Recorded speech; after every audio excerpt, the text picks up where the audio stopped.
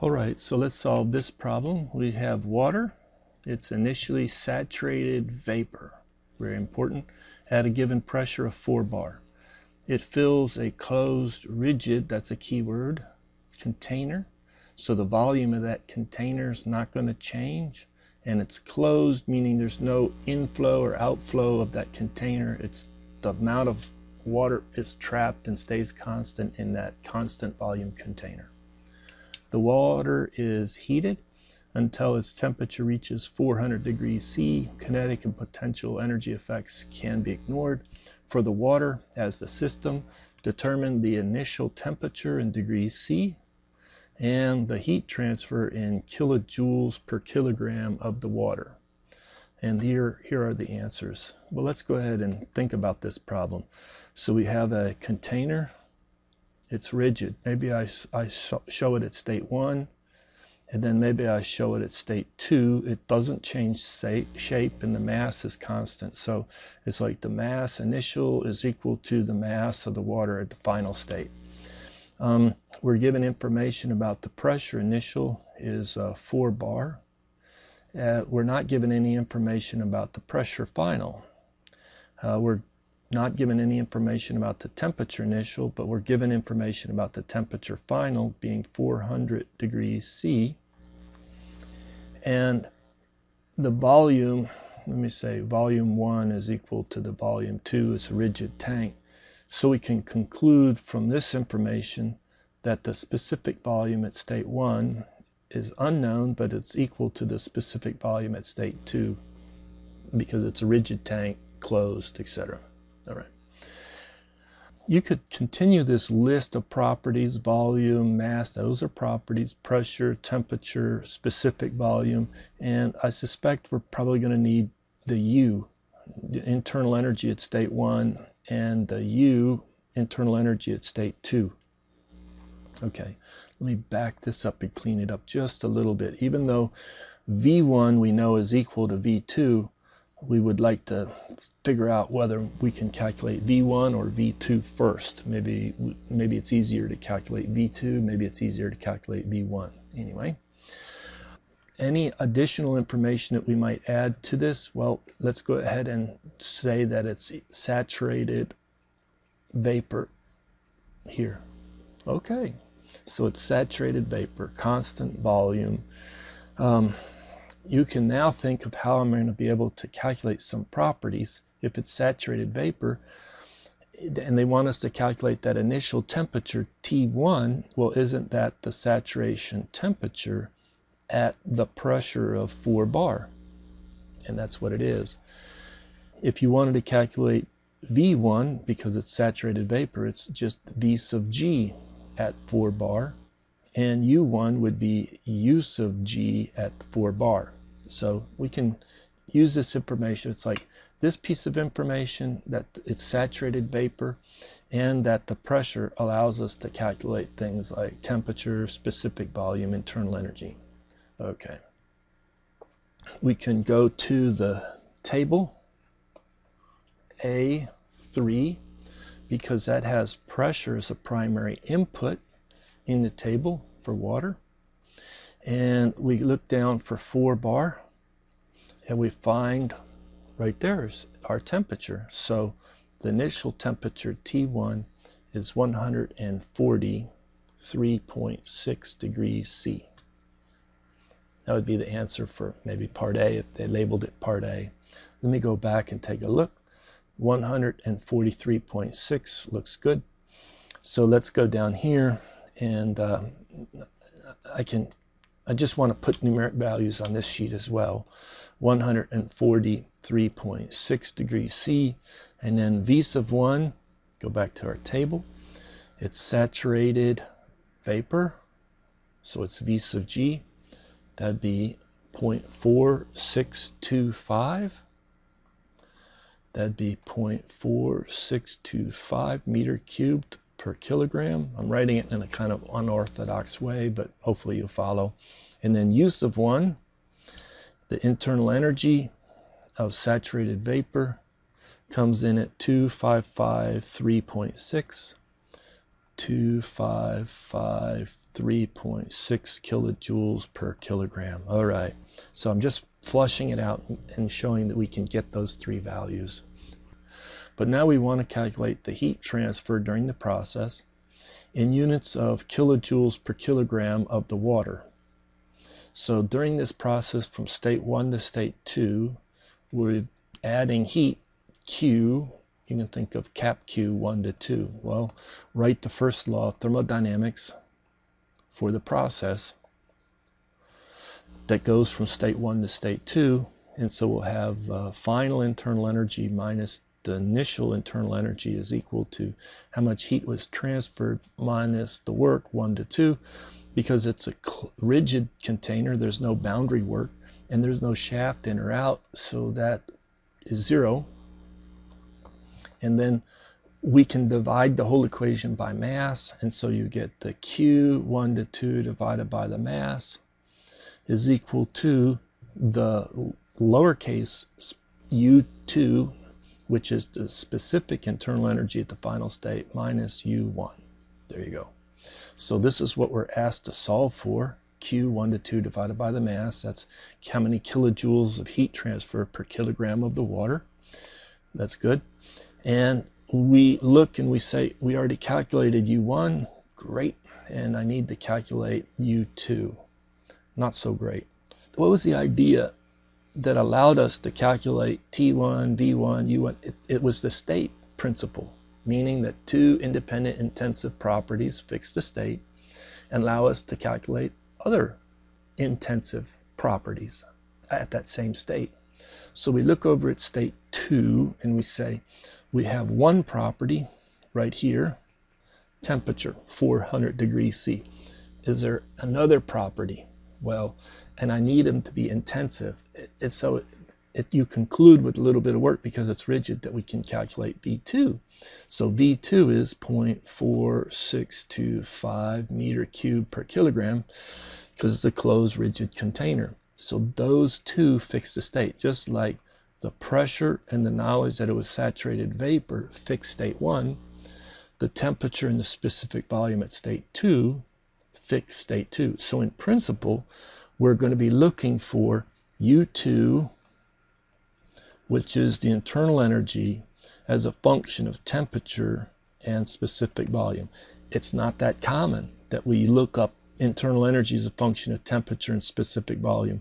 It's more common to look up, internal energy as a function of pressure and temperature, or some other, maybe internal energy as a function of pressure and quality if it's in the two-phase region, or temperature and quality, or something else. But we can still do it. It's a little more work to help us understand where this state is, because we know this is saturated vapor at state 1. We would like to know what state 2 is. We draw a diagram, and we'll have a pressure volume diagram. You could put a temperature volume diagram as well. Put the dome on, and then say at our initial pressure of 4 bar, we are at saturated vapor, and we're going to undergo a process that is constant volume, constant specific volume. So the process is going to start at state 1 and either go down along a line of constant specific volume or up along a line of constant specific volume. And you have to ask yourself, do I think that the pressure at state 2 is going to be higher, or is the pressure at state 2 going to be lower than the 4 bar? And it doesn't take long. You can think about it from the perspective of temperature as well, but it's going to go up. All right, so this is our final state 2. And now you say, well, where is this? It's out in the superheated region. So I don't look, if it was two-phase, I would be looking at tables A2 and A3. If it was compressed liquid, I'd be looking at table A5. But it's superheated, I'm going to be looking to use data that's in table A4 to be able to make this evaluation of U2 as a function of temperature and specific volume. All right, so I remember this is my temperature 400 and this is my specific volume 0.4625. I suspect the pressure is going to be greater than 4 bar. So let's go ahead and jump over to table A4, and we just start the hunt. And we look at different pressure blocks. This one's at 5 bar. Good. I mean, it's above 4 bar, and that's what we suspect. And this is a pressure block of 7 bar. And we know our final temperature is 400.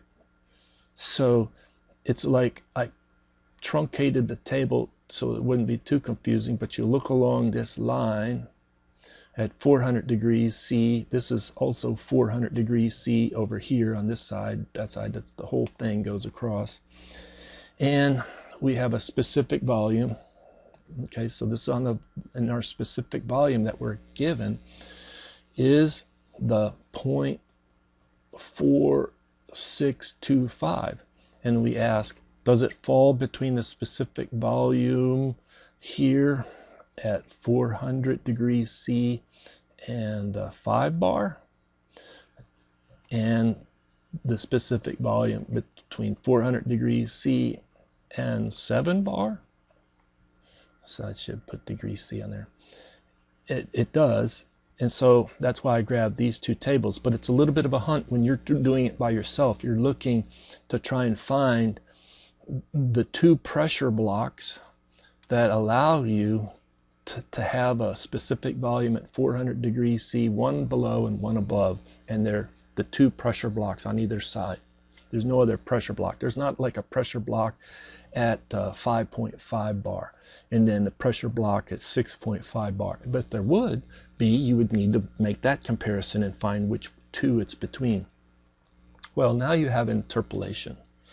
There's a couple different ways to view this interpolation, but you want to maybe think about extracting the data. I would maybe put pressure here, and you think, okay, this pressure is 5 bar, and let's just put everything in bar up here, and then this pressure is 7 bar. All right, and then I'm sorry, don't need to repeat it here. And then what we have is specific volume. And this whole table that I'm reconstructing is at 400 degrees C. It's 400 degrees C. And so if it's 400 degrees C and 5 bar, then the specific volume, just looking at it, is 0.6173. And if it's at 7 bar, it's 0.3997. There's too many nines in there, sorry, right there.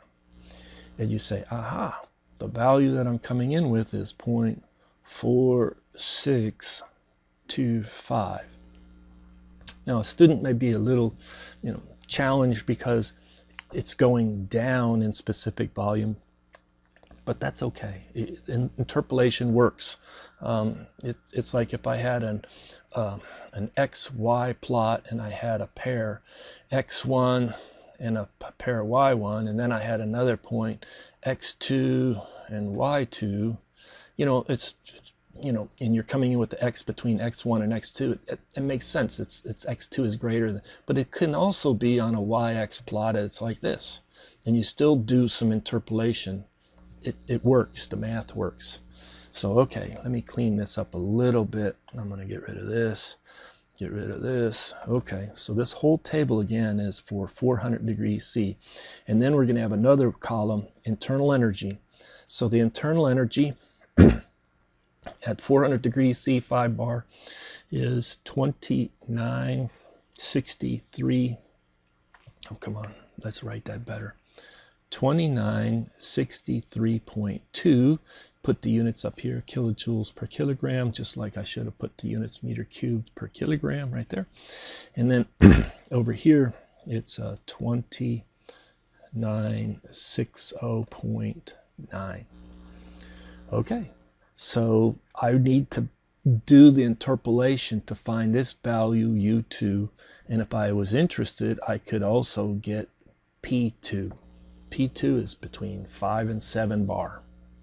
U2 is between that value, 2963.2 and 2960.9. Well, I bust this into two steps. I get the fraction, kind of, it's like getting the fraction in the x-axis, if you can think about it that way. Which variable am I interpolating with respect to? The v. So it would be the v that I want minus the lower value, let's say at 5 bar, divided by the specific volume at 7 bar minus specific volume at 5 bar. Okay, I'm running out of room. You put the numbers in. Okay, I'll put them in. 0.4625 minus 0.6173 divided by 0.4397 minus 0.6173. I know it's a minus over minus, but it'll be a positive fraction. And that fraction comes in at, and I didn't calculate it. Can you believe that? Great. I didn't calculate it as intermediate. I just left it in my calculator. And then I used that fraction, I need to scoot down, to come over and get u is equal to u at 5 plus that fraction times u at 7 bar minus the u at 5 bar. And so just substituting numbers, you get 2963.2 plus whatever that fraction is, which I didn't record, sorry. 2960.9 minus 2963.2. And yes, that's a change, that's a negative. This is negative right here, but it'll work. Just trust the math. And then you get the internal energy at state 2. At state 2, that's what I'm calculating. Comes in at 2961.195. Too many digits, but kilojoules per kilogram. And if you wanted to, you could come over here and you could find that pressure. That pressure turns out to be a 6.743 bar, something like that. Okay, that was a lot of work. Basically, you were trying to find U in the, it's a superheated region using the data for water in table A4, not 5, A4, and knowing temperature and specific volume. Okay, so let's go back to our problem. We have now this number for U2. We can put in our two values, 2961.195 minus our 2553.6, and you calculate, and I didn't really leave a good room for it. Let's just put lowercase q, 1 to 2, comes in at 407.6 kilojoules per kilogram, and box it. And there you go, 407.6. Well, I hope that was helpful. Thank you for your attention.